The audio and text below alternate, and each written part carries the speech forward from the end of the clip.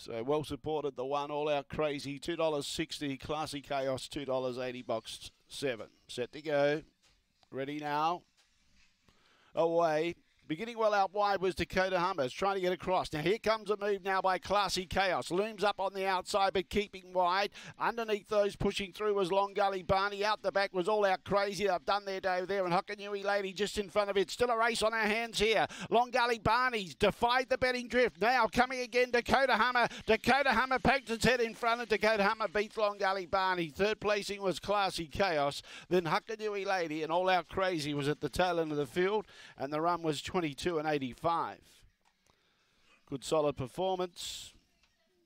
Began the best from the boxes, but couldn't get across Long Gully Barney, who really pushed up underneath and looked like Long Gully Barney may have pinched a little bit of a break on the bend, but Dakota Hummer never gave in at all and just kept coming.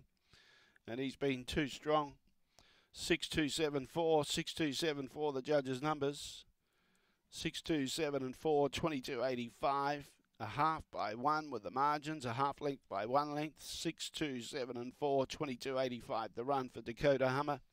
Black Dog, November 2018. Wormburner, Dakota Fancy, raced by L. Symes, N. Farley and K. Stagg, and Colin Symes, the winning trainer. 14.17 coming home.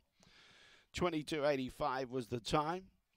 That's his 11th win now from 39 starts here at Gawler over the 400. With 18 placings to go with it, so he's been a good, consistent greyhound throughout his career and done very well for connections. 8.68 was that early split, so it was a pretty quick jump as well. 8.68, 22.85. We've got the all clear.